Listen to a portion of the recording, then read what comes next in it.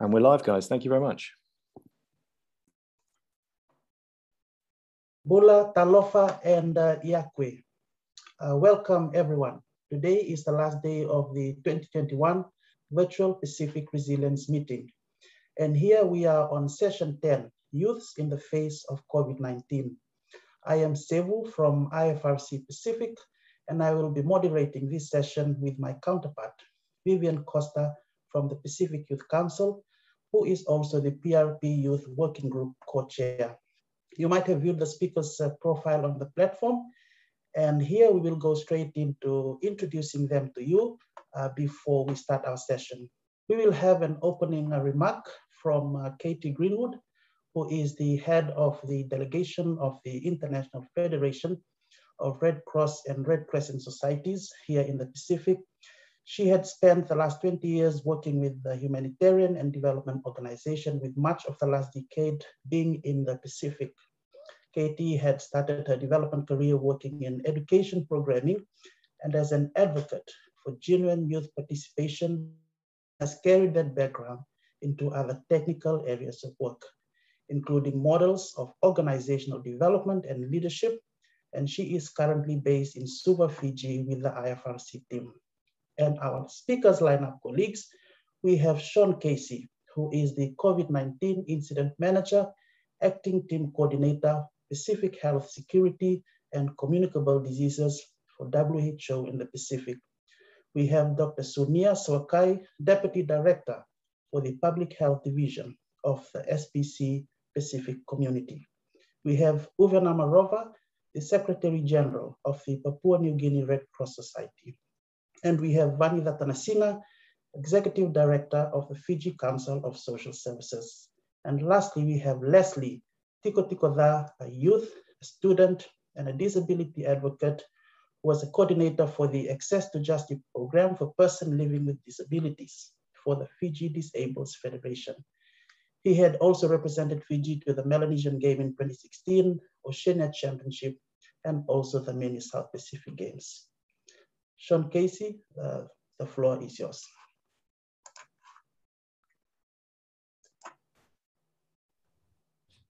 Thank you, Sevu, and apologies, Sean. Katie, we will have an opening remark from Katie Greenwood before we go to Sean Casey. Katie, floor is yours. Thank you. Vinaka Sevu and Bula Vinaka, everyone, for joining us right across the region, and welcome to today's important session focused on youth in the face of COVID-19. I want to take a moment to acknowledge and thank our co-convener for the session today and say a big Vinaka Vakalevu to Vivian from PYC for your leadership, as well as to thanking Sevu and all the participants of this week's Youth Forum, which led the way with a thoughtful and energetic set of sessions with some excellent outcomes, which set the tone for the rest of these meetings. I acknowledge as well the ongoing efforts of the youth participants across these meetings as speakers, facilitators, rapporteurs, and at the national hubs. Your active participation is noted and very much appreciated. I also thank and acknowledge fellow speakers in this session, representing a range of sectors and organisations. Across the Pacific, we have been speaking for many years about a perfect storm looming on the horizon.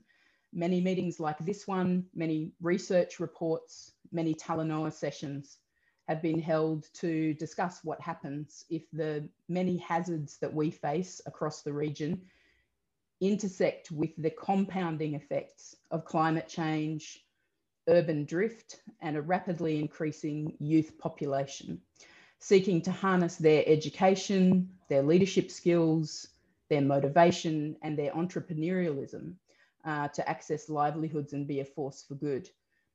And in those circumstances, what happens if our resilience is further tested by a period of economic uncertainty, scarcity, and heaven forbid, a health pandemic?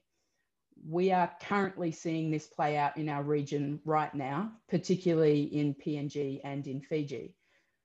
But we know that while other Pacific nations may not have a COVID caseload, you are certainly weathering parts of this same storm. And if cases here tell us anything, it is what Dr. Rachel referred to yesterday as the desperate need to prepare through ramping up our vaccination efforts, allowing space for youth leadership on facts-based campaigns targeting misinformation, which is surely the enemy of resilience. I'm struck this morning also by what Shamima, the head of the Women's Fiji Crisis Centre, says in 40 years of her work in the region is an unfolding crisis like no other, although a secondary crisis impacting women, men, boys and girls as patriarchal norms wreak havoc with resilience and coping mechanisms, resulting in violence, self-harm and abuse. We all have to have a renewed focus on working against such harmful norms, which are the same ones telling us that young people need to wait in line to take their place in our communities and institutions later, rather than harnessing their leadership now to further our work. For us within the Federation, we are seeing Red Cross national societies rise to action. And the perfect storm requires truly localised approaches from grassroots organisations with excellent networks, spanning community, government, formal and informal sectors alike. And some research we've undertaken with our volunteers working on COVID responses has certainly highlighted the contributions of young people in the movement. But no one organisation, government, can be successful without all of us in this large, coordinated, multi-sectoral, multi-talented and multi-generational network of people ready to rise to the challenge. We all need the space, the support and the resources to play the important roles that we all have. I'm very excited that today's session will take you through not just some of the ways in which young people have been affected by COVID, whether that is missing years of education, being targeted as COVID carriers, or facing uncertainty around economic futures, but also that it will address the ways in which young people are leading the way through this pandemic. So thank you all for being here and participating in this important discussion. Thanks. Thank you, Katie. And now we go to our speaker, Sean Casey from the World Health Organization. Thank you very much, Katie. Thank you very much, Sevu. My sincere thanks to the organizers of this session and of the program overall. It's a great pleasure to be with you this afternoon. And I'm going to start with an apology. I'm joining you from the car with my mask on because I've just left quarantine and I'm sharing a car with a colleague. And so I'm going to keep my mask on, which I think you'll all understand is a representation of the important role that all of us have in protecting one another. So my brief presentation today is going to be a bit of a scene setter on the COVID situation in the Pacific. And I'll round off with a few points about actions all of us can take to protect ourselves, our families, and our communities. So this is a summary of where we are today globally. We've had over 183 million cases confirmed of COVID-19 around the world. And as of yesterday, WHO's Director General reported the very sad milestone that we've now reached over 4 million deaths. Just in the last 24 hours, we've had over 326,000 new cases around the world and over 6,000 new deaths. In our region, in the Western Pacific, we've now had over 3.6 million cases, and 17,000 plus of those were in the last 24 hours. And here in the Pacific, we're now more affected than we've been throughout the entire pandemic.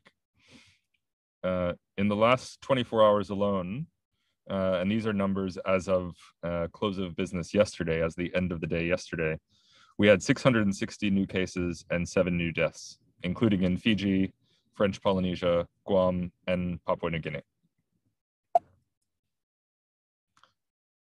Globally, we see changing trends, shifting dynamics in the pandemic, with significant numbers of new cases reported in the last 24 hours and over the last weeks from India. We see a huge surge now in Indonesia, a resurgence in Brazil, and resurgences in other countries in South America and in Africa. And as I'll note in subsequent slides, some of this is related to vaccine coverage and equitable vaccine access, but much of it is also related to how we behave and the measures that we follow, what we call non-pharmaceutical interventions, or COVID-safe behaviors.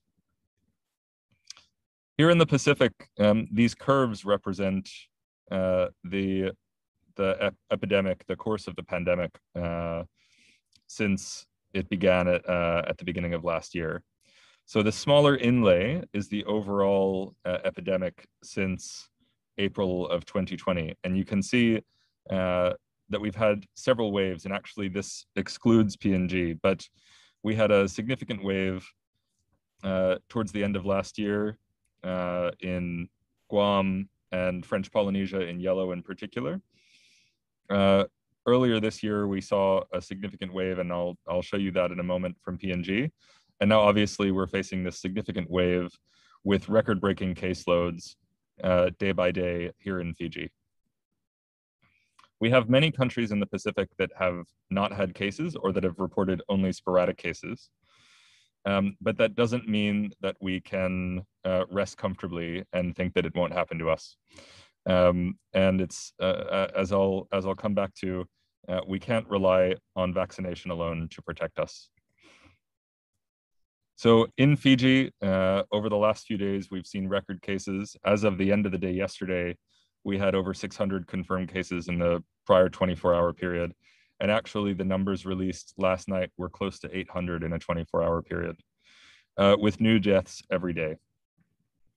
So 6 new deaths confirmed in the 24-hour period, closing at the end of the day yesterday, with a significant concentration of new cases and deaths in the Central Division, so in the Lami, Suva, Nasuri corridor. The 7-day average testing is now over 3.7 per 1,000 population per day, which actually is a significant success story, I would say, in Fiji, with some of the highest per capita testing in the world. But unfortunately, along with that high level of testing, we've seen this high level of positivity with an increasingly sharp upward trend. In French Polynesia, we've had several waves, and this slide represents the waves that we've had since the start of this year. But last year, there was a small wave in March 2020 that ended with 0 cases and stopping local transmission, and then a new importation of cases in July of last year that led to a significant wave with over 144 deaths in total. The outbreak is ongoing. The population vaccination is scaling up, but they are clearly not out of the woods yet, with ongoing transmission and additional deaths. In Guam, we've seen steady transmission over the last year, and they had 21 new cases yesterday and now have a total of 140 deaths. The transmission has come down and vaccination is scaling up significantly. Now 58% of the total population has received a vaccine. And in PNG, we are just kind of on the tail end of a surge in cases from March to May of this year that led to at least 17,000 confirmed cases and 177 deaths. We know that the testing rates are somewhat low in Papua New Guinea and that they may not reflect the total caseloads. this is a map reflecting the vaccine coverage around the world. And I don't want to zoom in too much on specific countries, but I think it's an important slide to understand the unequitable distribution of vaccines around the world. And we see that some countries are even now working on delivering booster doses to those who have had 2 doses, while other countries are still in the single-digit percentage coverage, meaning that the vast majority of people, including the most vulnerable, have not been vaccinated yet. Here in the Pacific, our vaccine coverage is mixed, but improving very quickly. So you'll see this slide represents vaccine coverage as the percentage of the total population. So the eligible population for vaccination is currently lower because those under 18 are not yet eligible for most vaccines. And that's changing. So there are certain vaccines, Pfizer vaccines, that are now available to those over 12 years old. But for the most part, those vaccinated are over the age of 18. And so it's not representative of the total population, but those over the age of 18. And we know that the Pacific has a young population. So we see a mixed level of coverage with the highest coverage so far in Palau and rapidly increasing coverage in Fiji, the Cook Islands. Nauru has a very high first dose coverage rate.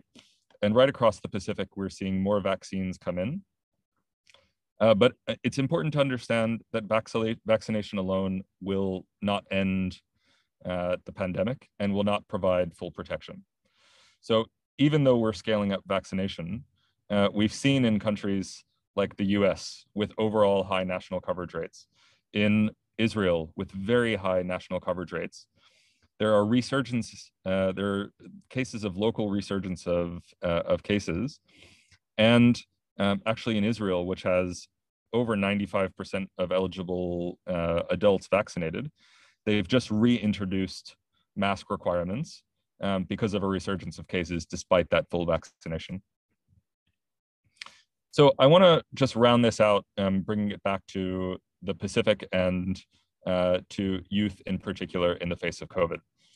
We're seeing that while the Pacific has some of the few countries in the world that haven't had local cases or local transmission, more and more countries are seeing leaks from quarantine.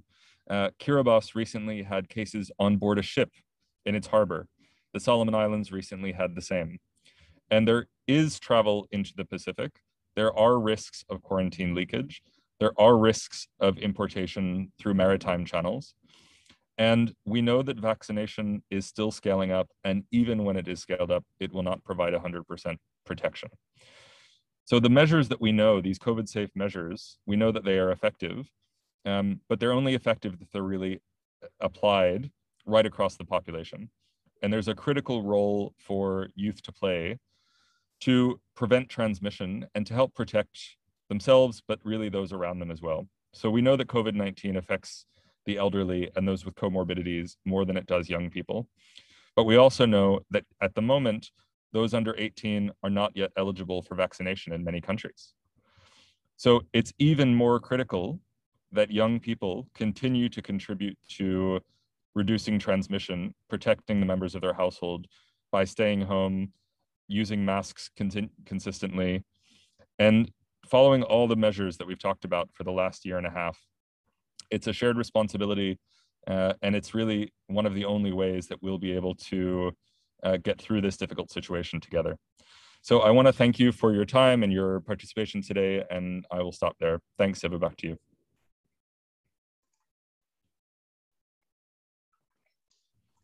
Thank you, Sean. Sean, just a quick question for you, if you're able just to respond quickly. The first one is, what examples does other countries have on addressing misinformation circulated on social media? This is one of the issues that has come across during the vaccination rollout in Samoa. And the second one is, what are your thoughts on what steps is necessary to be taken in order to control the outbreak? Thanks, Sevu. So on the first question of misinformation, it's a huge challenge in this pandemic response. There is a huge amount of misinformation circulating on social media, in traditional media, and the best thing that everybody can do is refer to trusted sources and not spread rumors. So there are lots of trusted sources out there, the ministries of health of our countries, WHO, CDC, and really reliable sources on issues of vaccination, on issues of transmission, on issues of treatment. So the first thing I would say is rely on reliable sources and don't contribute to rumors. So don't just share things if you're not sure that they're correct. If you see a video or you see a post and you're not certain where it comes from, don't hit that share button. And we can stop that misinformation from spreading further. Sorry, Sebo, I think the second question you said was about how do we contribute to controlling the pandemic? Yes. So there's a number of things we can do. One is vaccine rollout, and we know that vaccines are safe and very effective. They're particularly effective at preventing severe disease and will help to keep people alive and keep people out of the hospital. What they don't do completely is stop transmission. So the other thing that all of us need to do is continue to apply the COVID-safe measures that we all know, and make sure that we don't contribute to onward transmission. At the same time, even those countries that don't have cases really need to continue to prepare. And I would say actually the countries that don't have cases, those countries in the Pacific that haven't had cases or haven't had local transmission, need to have even more emphasis on this, because there is a very high possibility that countries will have cases at some point. Travel will reopen at some point. There's always the risk of importation. So all countries need to be prepared to deal with that and have clear alert levels, clear measures in place to track, detect, isolate cases, find and quarantine those contacts, and scale up response if necessary. And Fiji's been going through that these last few weeks in particular, the challenge of going from 1 or 2 cases to 10 or 15 cases to hundreds and now thousands of active cases in just a short period of time. So it requires a whole of government response. It requires the entire community to contribute to those control measures. And I think it's just important that no country feel like they're safe, even as the vaccine rates go up, and even as they are COVID-free for the moment. Thank you, Sean. I really appreciate those feedbacks, and there are other, we thank all the comments that's coming into the chat box. And now, thank you, Sean. And now we'll move to Dr. Sunia. Dr. Sunia, floor is yours.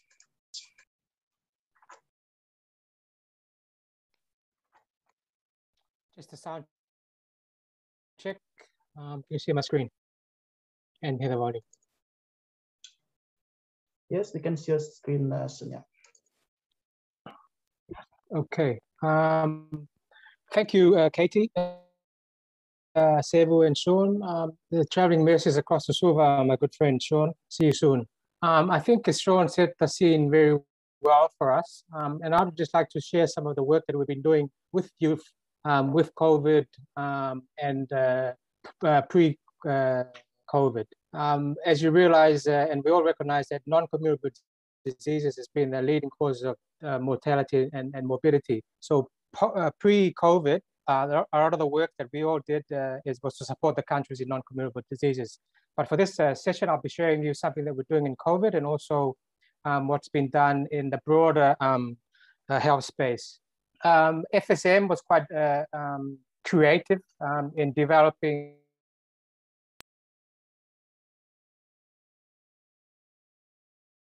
a TikTok challenge for in 2000.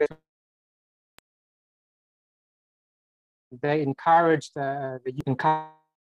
preventive measures. There were prizes offered, And basically the objective was, as a COVID-free jurisdiction, the idea was to generate enough awareness amongst the young population so that they would act appropriately in the event of an outbreak, practicing what Sean had referred to, the non-pharmaceutical interventions.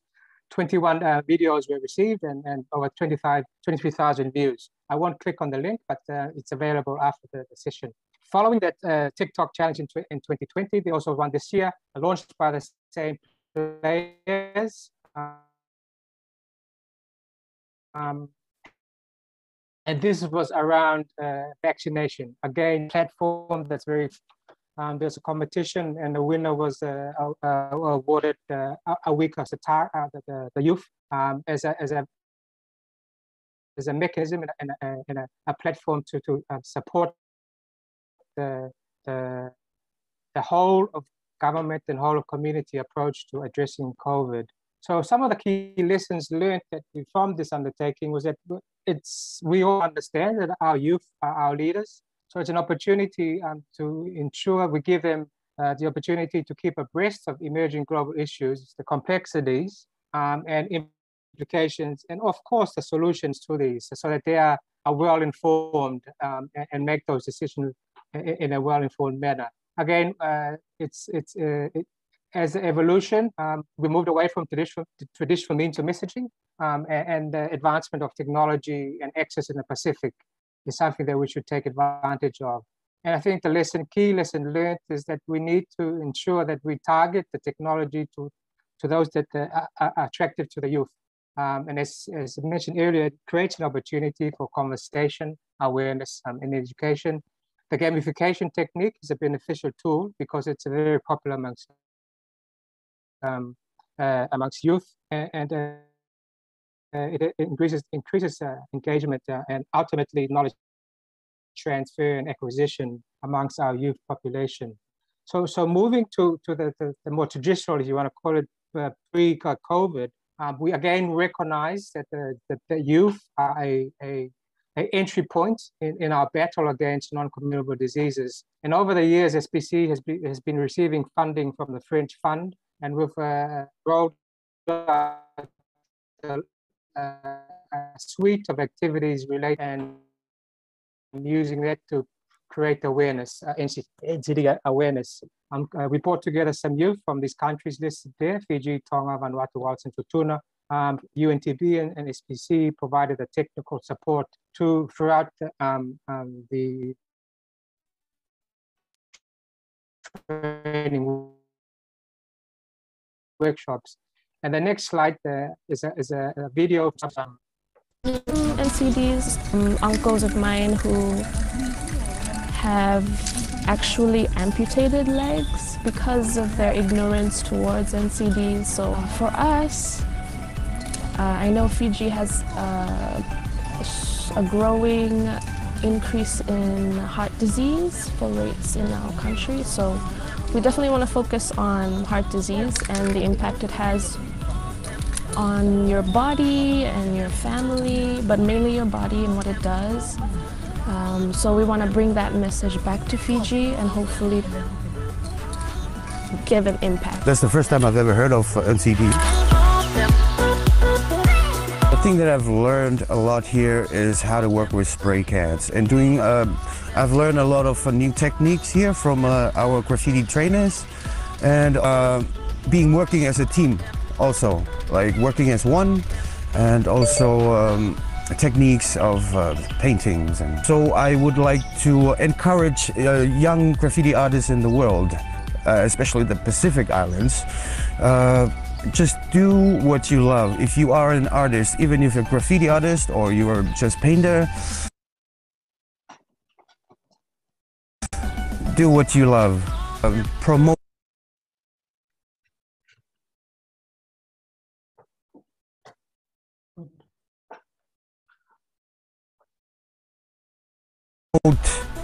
Pacific Island and also NCD, which is a serial killer. lifestyle blown you me and me savvy make him sick. All strong head youth and me start with them you start finish long spoil him heart blown you spoil him body blown you spoil him smash yeah lifestyle yeah he savvy make him cancer savvy make him sick on same all NCDs you just cast him 16 but you look 13 fire blown you dead no drink too much no smoke him cigarette or buy you sick too much boy me tell him straight NCD is stop he come on top he kill him dead yeah too much you plong Vanuatu stop long sick yeah you me exercise you me all youth yeah got the mouth smoke alcohol that I good yeah NCD is stop he come on top to Mars come on top to Mars come on top to Mars NCD is stop he come on top to Mars come on top to Mars come on top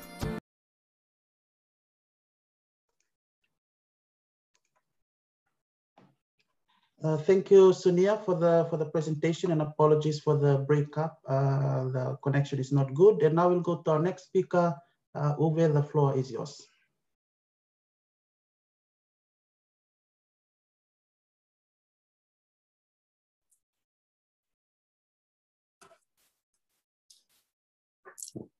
Good day.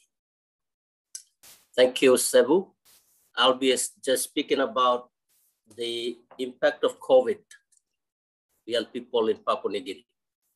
Papua New Guinea Red Cross Society involves volunteers, mainly young people, to participate in the awareness campaign.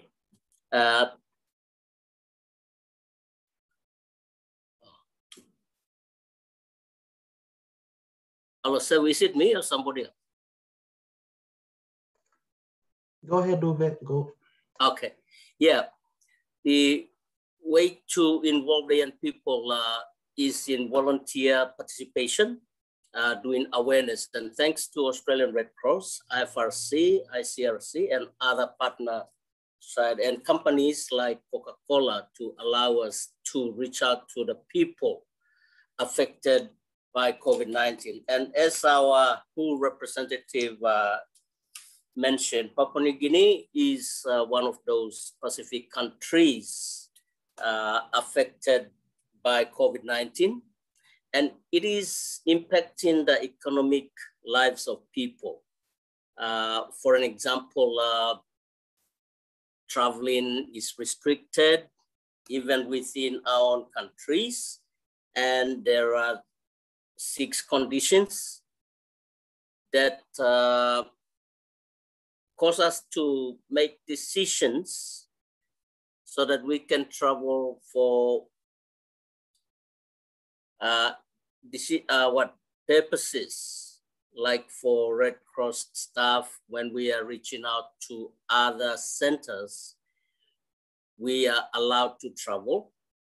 But for general public, it is hard for them to, especially when there is a death in the family and our people want to travel to another center to take the body, they are restricted. So with our normal, what I call the new passing enacted by the parliament, sometimes it is hard to cope with all the orders given. So anytime that Papua New Guineans break any law, it is within that COVID-19 pandemic duration. It also affects the cultural norms and traditional practices. Normally, Papua New Guineans are very highly communal societies where gathering of families and communities frequently is very frequent. But now with COVID-19, the churches, family gatherings, bride prize, or death gatherings are limited. And it affects some people because they cannot exercise. Well, according to them, as we reach out to them, it is hard. For young people, sports is restricted, and that's where young people normally want to enjoy, and also social gatherings. That's where young people are now rebelling or negatively reacting to COVID-19 orders. But one of the things I may say that Papua New Guinea Red Cross is benefiting from is the Red Ready program. And we are the only Pacific country that is participating in these 9 Asia Pacific region countries or societies participating in this program. And it is helping us. We have undergone PER, prepared for effective response. This has given us, especially the younger volunteers who have very little knowledge and skills in terms of preparedness and effective response to disasters. So during this pandemic, Red Ready program is helping, although we are targeting only 3 branches, but this will be rolling out soon if we do this properly. And we thank you for the support provided by IFRC and also ARC, Australian Red Cross, who's standing with us as we go through all these programs. I think I will stop there, Sevu, and allow any questions for others to ask. Thank you very much. Thank you, Ube, for sharing those examples from PNG. Appreciated. And now we'll go to our next speaker, Vanuatu Singa. The floor is yours.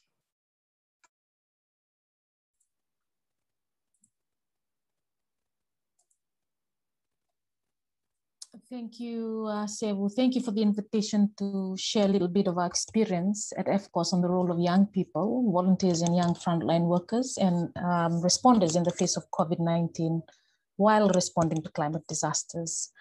FCOS was established in Fiji in 1957 and had been involved in disaster community response since the 80s, coordinating voluntary organizations on disaster awareness and preparedness at the district level.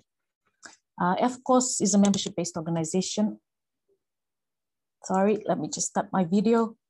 Hi, everyone. So yes, I was saying that FCOS is a membership-based organization with 5 national NGOs as members and 15 district councils of social services across Fiji's 4 administrative divisions. With the help of Child Fund Australia, FCOS developed a CSO protocol for humanitarian coordination at the subnational level between 2019 and 2020 and proposed the National CSO Humanitarian Reporting Form and a draft Fiji Humanitarian Code of Conduct for civil society organizations in 2020.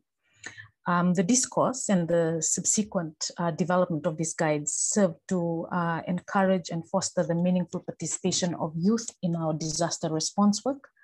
I do want to share that, youth volunteerism has always existed in our communities. But, specific pathways and support may have been limited and limited young people's continued contribution in disaster response.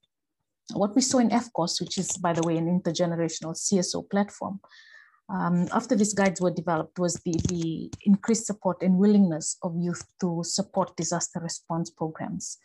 This was evidenced in the revival of our DCOS platforms across the 4 divisions and the subsequent increases in funding support for disaster response by the Australian Humanitarian Partnership and, of course, from our regional platform, Piango.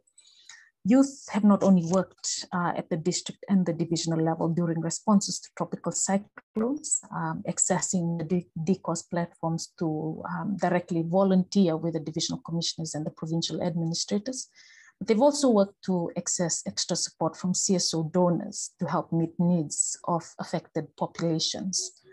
COVID-19 hit Fiji in 2020 before the arrival of TC Herald, if you recall, when most of the humanitarian NGOs had activated their work from home policies, leaving a vacuum in the response space.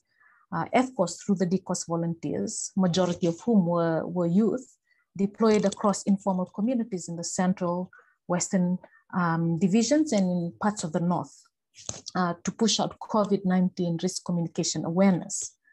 During this second wave of COVID-19 in Fiji, youth from DCOSs who had been assigned to assist government recovery efforts for TC ASA and TC ANA were asked to support divisional commissioners and provincial administrators with contact tracing, vaccination, and swabbing.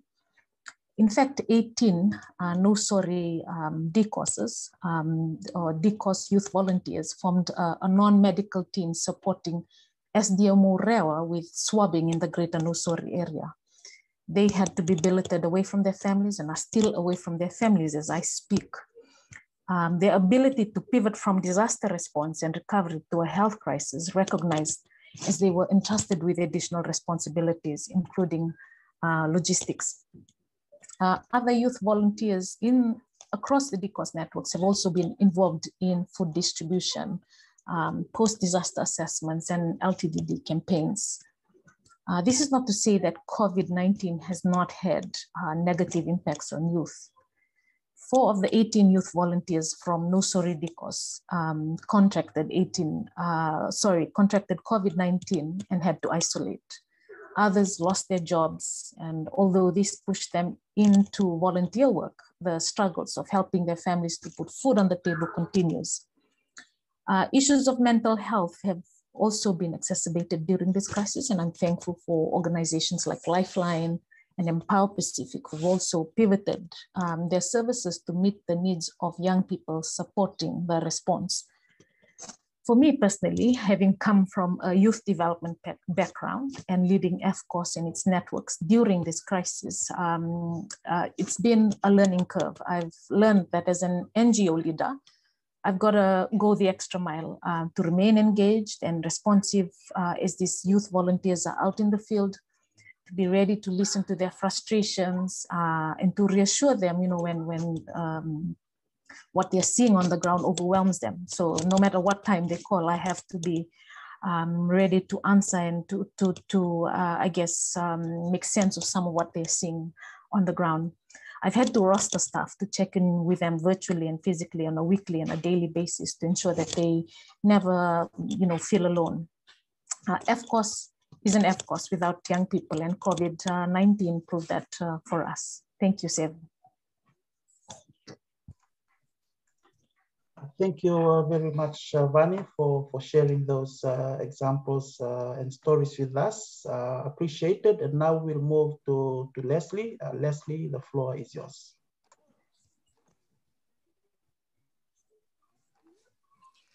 Hello and Bula Vinaka to all. As we witness the impacts of COVID-19 pandemic around the globe on job loss, education, and rights and mental health, you also have seen the actions taken and services provided to assist. Surely it has affected everyone, but not all voices has been served and treated equally. Imagine this kind of marginalization. What if it happened to the Pacific, even to our beautiful nation in Fiji? Would you be outraged? Would you make a step? Sad news, it's happening in the Pacific, it's happening in Fiji.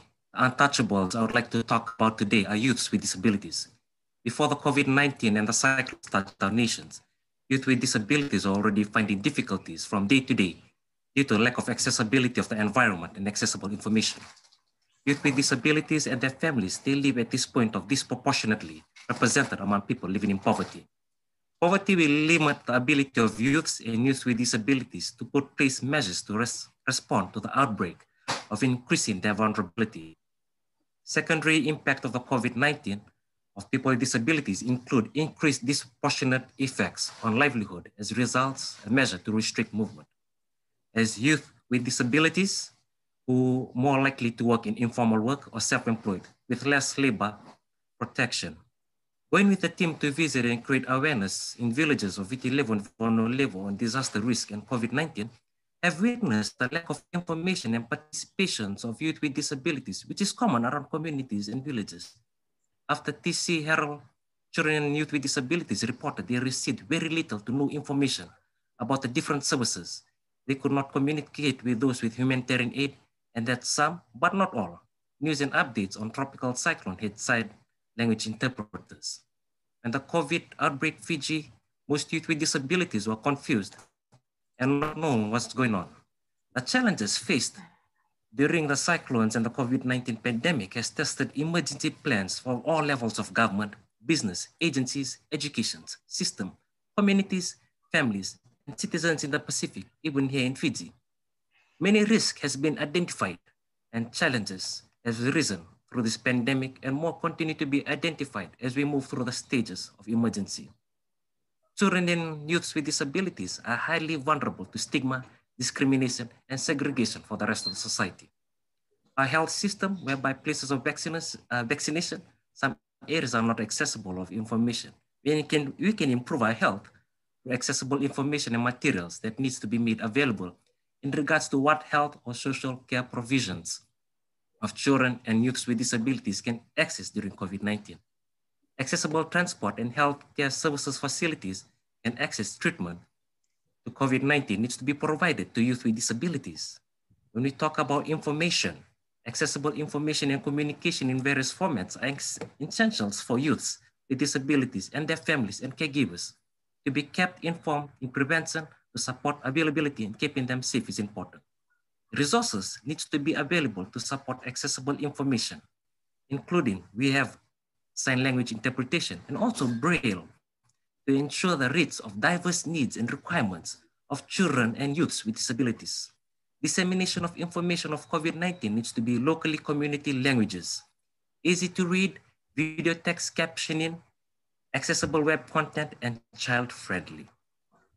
In social distance for persons with disabilities, practice guidance must be provided to ensure much more possible social distancing, to enhance and heed for children and youths with disabilities, taking into account various impairments, sensory needs, and intellectual disabilities. Children and young people with disabilities and their families and caregivers must be provided with accessible and information regarding how to mitigate the risk of COVID-19. There also needs to be participation and representation of the meaningful with youths with disabilities, of sharing their various experiences, what matters to them, and having their human rights protected. Youths and youths with disabilities need to be consulted, included, and listened into COVID-19 responses and recovery programs. As we see in villages, young women and girls with disabilities have increased the risk of being excessively affected by COVID-19, particularly young women and girls from rural villages and rural areas. Key essential items must be provided to young women and girls with disabilities to support their menstruation health, hygiene, and sexual reproductive health. Also, to monitor and ensure data compiled includes the impact of COVID-19 for young women and girls with disabilities, including information about barriers .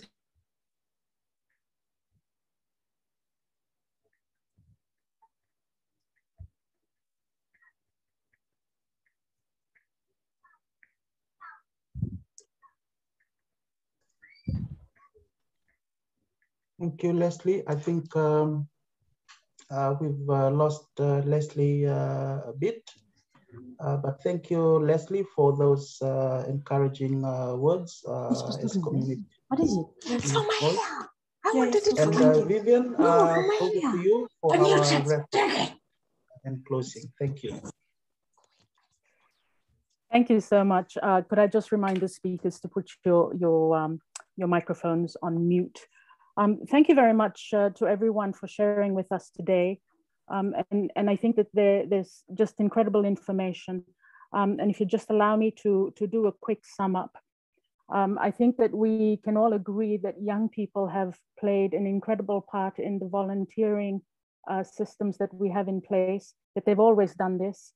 And that during COVID-19, one of their key roles has been around awareness raising. I'm thankful to Sunir for sharing, for reminding us really that it's important that we ensure that we use the technology that's accessible to young people, And he provided some wonderful examples of that in terms of TikTok in FSM, but also the use of graffiti art and other art forms, not only for COVID, but for other related issues. I think Leslie has also made an incredibly important point that accessibility needs to be for all people, and that we do need to ensure, for example, that sign language interpretation is available to all of our people, that Braille is available so that our communities are able to read information. I'm very thankful to Vani for sharing the other examples of volunteering that has occurred. And in this instance, the very specific youth component to the COVID response here in Fiji. She referred to young people, particularly in the Nosori Dikos, being part of contact tracing teams, being part of vaccination teams, being part of the swabbing teams. And so Vani, please thank all of the young people that have been part of this, and please offer our encouragement to them, in particular the Nosori Dikos. Importantly, Vani mentioned mental health and its importance, not only to young people, but to all of us. And this has been very trying times here in Fiji. And it's important that we remember that our frontliners, whether they be youth or otherwise, have been in the thick of things for quite a while, and they know more about this than we do, who sit at home and simply receive the information that they share. And so to be thankful for that, but also recognizing that mental health is important and that we need to take care of that. I'd like to just finish off by reiterating what Sean shared in terms of what can young people do from anywhere. And that is that young people can continue to contribute through following the measures that have been put in place. Stay at home, use masks, and follow all of those measures. And if you are over 18, remembering that youth is from 15 to 25, in some countries 35. But if you are over 18, please get vaccinated. And also remembering that getting through COVID-19 is a shared responsibility. With that, I thank all our speakers for sharing with us today. And I see that we have come to the end of our session. And so I certainly hope that we've been able to answer some of the questions that you may have had around this issue, but also to just